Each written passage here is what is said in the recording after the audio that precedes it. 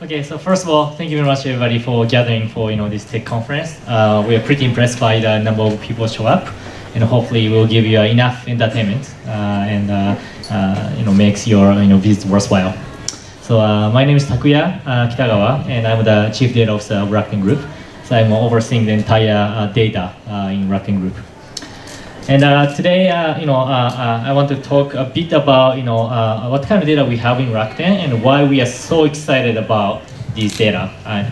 Basically, I believe Rakuten definitely has one of the best data source about Japanese people, and hopefully in the future about the global citizens to understand and make the people's life better. Okay, so let me tell you why I'm so convinced about this story. So first of all, if you're listening to Mickey's speech just now, Mickey just mentioned about how big of our entire corporate is becoming, and we are basically covering many different industries. And just as a summary, a number of services we are providing already covers more than 70.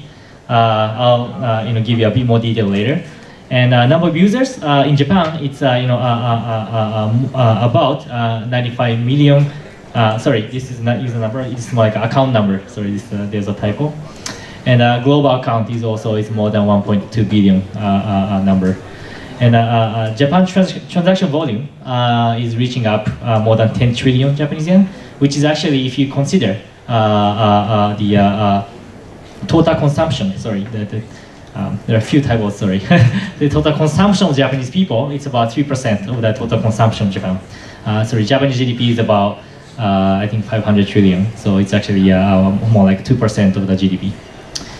And service usage time, as we calculated roughly, reaches about 1 billion hours, and which is about if you just count our login users, it's about 4% of the entire people's consumption time in online. Okay, so therefore I think we are fair to say we can understand Japanese consumers' behavior pretty well.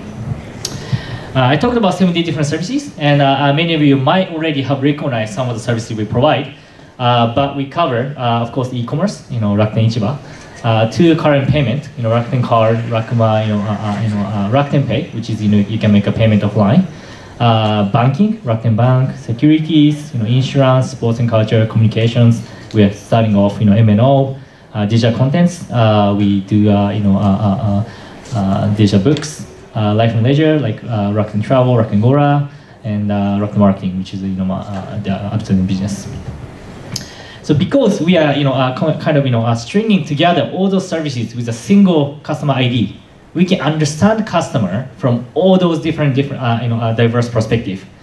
And the world, as you can see, is now becoming not just about transaction with the customer, right? People don't look at customer as only a payment, but also actually you start seeing with the data as an engagement with individual customer. So subscription model is becoming more and more popular because now relationship with the customer and company is more important than just transaction. Right? So this is fundamentally why we believe we should capture people's understanding based on customer, not based on services. Okay.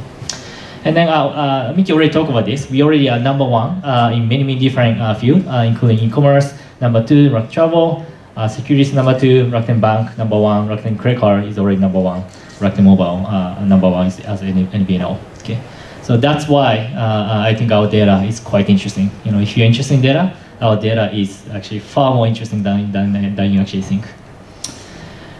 Just to show you how we are growing, so this is how fast we're growing. We are technology people, so we usually pay attention to data science, algorithm, etc. But at the end, when you have a big business growth, technology also gets extremely exciting, right? So I think for some of you who are working already in the company, you realize yes, technology is driven by technology people, but yet if there's underlying business growth that comes with exciting customer and consumer spending, your technology becomes much more exciting. Right? So that's the story I want to tell. You can see this very impressive growth of the car business. You can see Rakuten Car took over the rest of the car business and became number one in Japan this year. Now, why are we doing so many different services? This is the answer. Our business model is about reducing customer acquisition costs. So previously, many different services were acquiring a customer one by one. So if you look around the industry, car industry pays money, mobile industry pay money, gaming industry pay money, and then they attract exactly the same personal attention, and then try to pay a lot of money to advertising business, right? So that's what's happening. But what we are trying now is no. Once we acquire a customer, we get to know the customer, and that's within the Rakuten membership.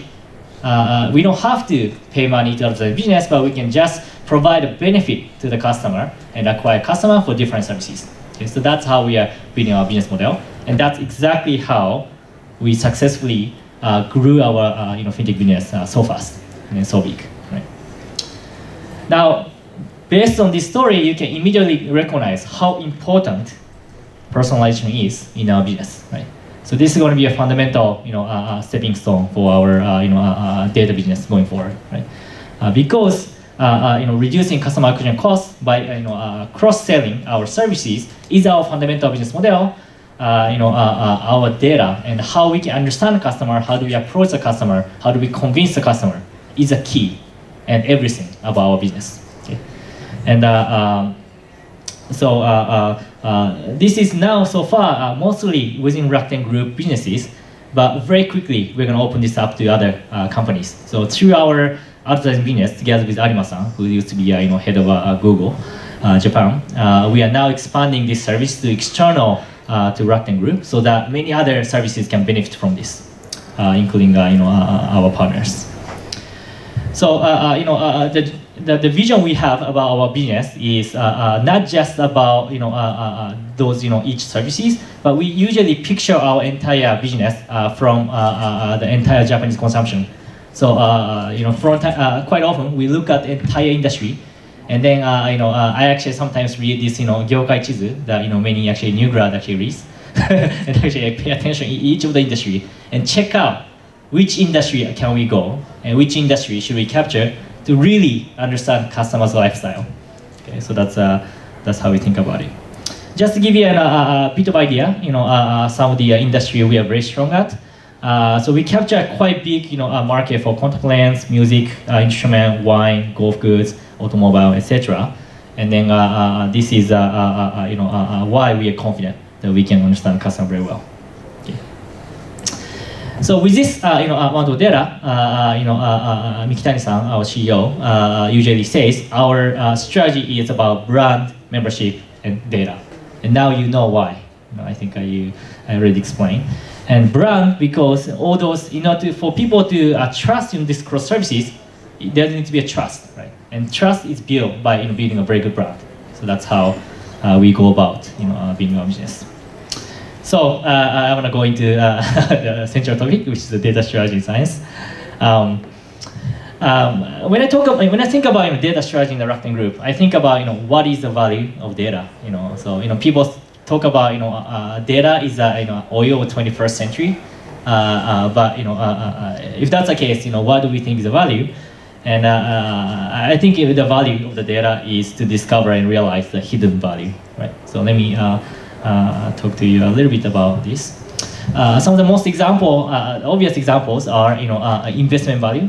So if you let's say if the market assumes company value is this much. Let's say you have a data that can tell you, no, the company value is actually this much. All you have to do is to buy that company stock, and you can make a lot of money, right? So that's as simple as that, and that could be the power of data. And then many companies started doing it already using satellite. Simply speaking, for retail performance, quite often you have to wait for the quarterly report to actually get to know how well each retail is doing.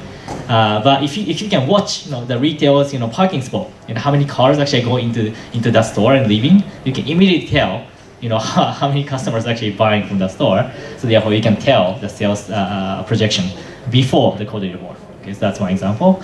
And recently I think the same guy started actually analyzing how Tesla is actually outputting their cars. Right, so stock market was so afraid that Tesla wasn't good enough productions yet, but satellite, for example, detect how many cars actually being produced by Tesla. Okay, So that's one example. Second example is coming from like Alibaba example of Sesame Credit. Fundamentally, many companies assume the credibility of the people to be some number, right? This number usually comes from your credit history, which is how much money you borrowed and how much you will pay back. But with a lot more data, such as when you trust your friend based on something else, right? You don't borrow money, you don't pay back money, but you actually check does this person keep my promise? Does this person give me snacks sometimes and stuff like that, right? And that's how you judge your friend's credibility. And so with all those data, you think people's credibility or how much trust you should give to that person should be more adequately measured. And those people who deserve, those people who live very honestly, do something really good, should be trusted more. And then that kind of a very fair society should be built based on data, is my belief. So that's another example. And then the last one is the talk I usually give in the advertisement business is people's attention value might not be appropriately used right now. So advertisement is now everywhere, and then advertising business is making a lot of money. But is that really fair? Are they treating my attention or your attention fairly, and then treat your time in a good way, right? And I think we can do far better job, is my opinion. And so by understanding what customers really care about, what do people want to do in their life, what do they value, we should be able to value people's attention and time much more. And then data can tell you how much we are not doing it or we are doing it. Right? So that's one example. Let me just concretely go into a few examples. I still have some time. Of how investment decisions can be made based on data. And then let me take the example of a company called Slice, which is a company we got acquired a couple years ago in US. And this company actually can understand how some of the sales numbers going for different industries. For example, this is a kind of old data. Sorry about that. But where Airbnb was doing already well 2 years ago, we are wondering, why Airbnb is doing well. And first of all, we decided to check, Airbnb's performance against other hotels. And you could tell from this graph that Airbnb is actually doing twice as good as well as other hotels already in 2 years ago. Okay, so we checked, that they are doing well. The question is now why? And you can collect another data, and on the vertical axis, you can see the graph of price per night. So how expensive the stay is per night, and in the horizontal axis, you can see how many nights people are staying. So there's a general trend that those people who stay, who make a trip for a longer time, are willing to pay more money per night. Right? So basically, the trend is the people with more money. More time has more money somehow, right? There's a correlation. But of course, somebody like me who don't have money but who have a lot of time, what should I do? Right? And as you can see, Airbnb captured that market. So somebody like me who have a lot of time but who don't have money, still want to make a trip and have a lot of good experience outside the country, for example. And another, kind of set of people maybe who have, like me, like students of college, desperately wanted, some place they can stay for a long period of time, very comfortably, but cheap price, right? So this kind of graph can tell you and give you more confidence, why Airbnb is winning, right? So many, markets said, Airbnb is eating up other hotels industry. So many hotels got really angry and they started fighting against Airbnb. But the fact is they are capturing the different market. They are expanding the market to completely different customer segments and making those people happier, right? So that's that is kind of insight you need for more confident investment. Okay. And then as a Rakuten Group, we've been doing a lot of investment, including Lyft, which is now probably second biggest share in riding company in the US, and then have successfully made extremely good amount of money So this is an investment of close to 1,800 US dollars, and the valuation of those investment is now up to 2,900 million dollars. So 3,000 億近く。Okay, let's speak. And then second example I already explained. So we are doing developing advertisement business based on the idea that marketing that's not based on purchases, so that doesn't lead to purchases are not very meaningful. And one product we built was so-called Iris. This is a very simple product, but extremely powerful. So you just find those people who have purchased certain brand, and you basically expand those customers based on our tremendous amount of data to find a lookalike person. So technology-wise, I think it's simple. It's not rocket science. I think any decent data science can develop this kind of algorithm. But of course, I think our IT is the one who developed this algorithm. Our algorithm itself is very sophisticated. But if you ask to do it in a simple way, you probably can do it in the same way. But fundamentally, because the data is so rich, basically the accuracy of identifying a person who's actually interested in that brand or product is extremely high. So it just works so well. And I think in this article it says sometimes performs 5 times better than other products, other similar products out there. Okay, so that's one example. Okay. So I still have a few minutes. Actually, I want to talk about. So I talk about why and what a little bit. So I want to talk about how, because many of you are data scientists. And one of the big challenge of building data science in Rakuten Group is actually, accumulating science knowledge and manage. So just like brand, when you evaluate company's value, people know the concept brand now, but it's very difficult to assess how much the value of data should be.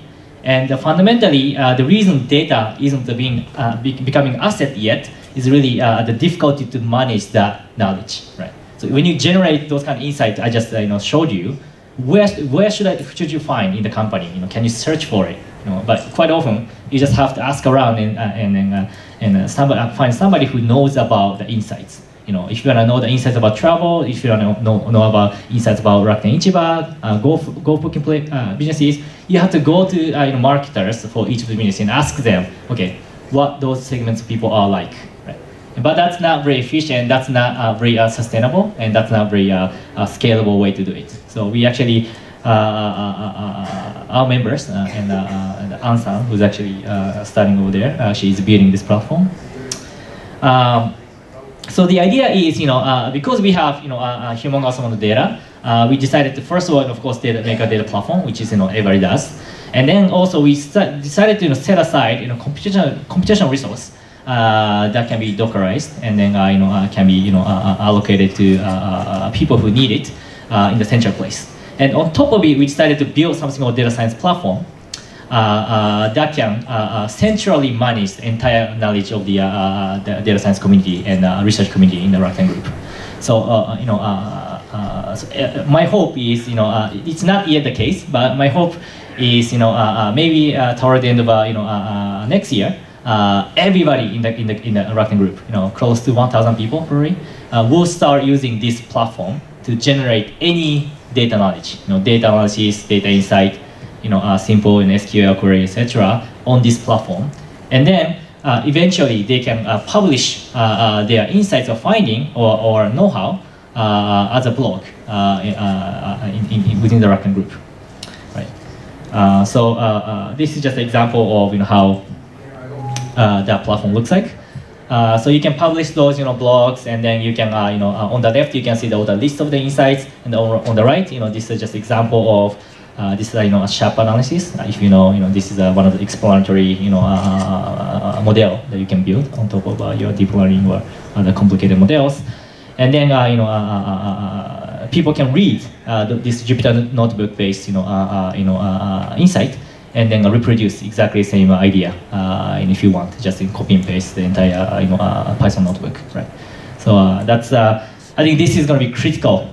So I'm coming from academic field. I used to be a theoretical physicist, And in theoretical physics, there's a thing called archive, which is very useful. If you're computer science, also you use archive.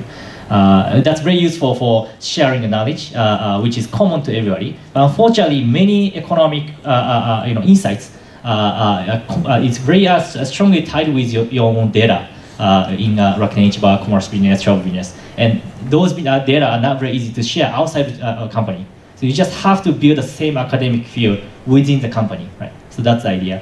So we are going to build the entire academic field within this company. And I think I've seen enough of very smart people in this company, so I'm very confident we can do it. And that's going to be a start of generation of very, very good insights into our business. So just one last slide. And so our group is a very, very diverse set of talents. And I think Japanese is now actually a minority in our group. And I think 70% of people are actually outside of Japan. And they're very talented and very fun to work with. And we are having a lot of fun. Even though I'm not a very I'm one of the tough, I guess, manager, demanding a lot. But still, it's fun. The team members are actually nice guys, as you can see in the picture. So if you're interested in any side of the data, we are going to build the world #1 data science team. Okay, we are going to build one. So if you want to join such a team, please let me know, and we are more than happy to talk with you. Okay, so thank you very much.